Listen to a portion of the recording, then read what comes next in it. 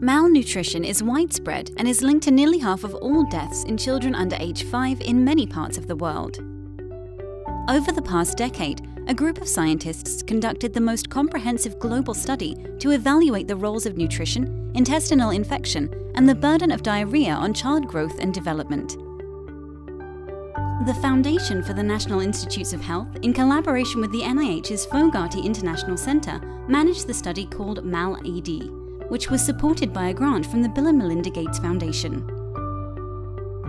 World-renowned scientists managed the research at 8 communities in resource-limited areas in Africa, Asia, and South America. At each site, scientists followed at least 200 children from birth until age 2, evaluating their nutritional status, exposure to intestinal pathogens, illness, physical growth, cognitive development, and response to vaccines. They also assessed socioeconomic factors such as water quality, household income, and maternal education. And what the scientists found was surprising. The MAL-ED data revealed that a vast majority of children had repeated exposure to harmful intestinal pathogens. These pathogens cause intestinal infections that, even in the absence of obvious symptoms like diarrhea, contribute to significant shortfalls in child growth, cognitive development, and response to vaccines. In particular, children can have a significantly lower length for age at age 2 compared to international standards. They also are likely to experience cognitive development deficits, potentially limiting their ability to learn and solve problems.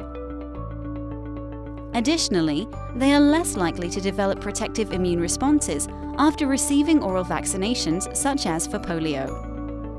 These effects can have consequences on a child's school performance and social advancement. In turn, this can negatively influence the future economic productivity of that individual, their family, and even their community. The MAL-ED findings suggest that a combination intervention strategy has the best chance to change these outcomes.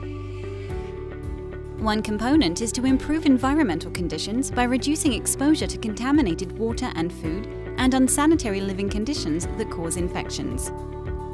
Another is to increase the nutrients the children eat through a diverse diet with more protein.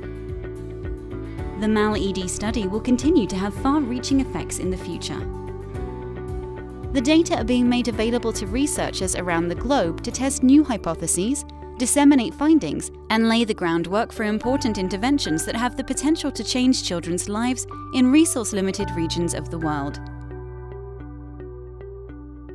Learn more about MAL-ED and the latest results at fnih.org/MALED.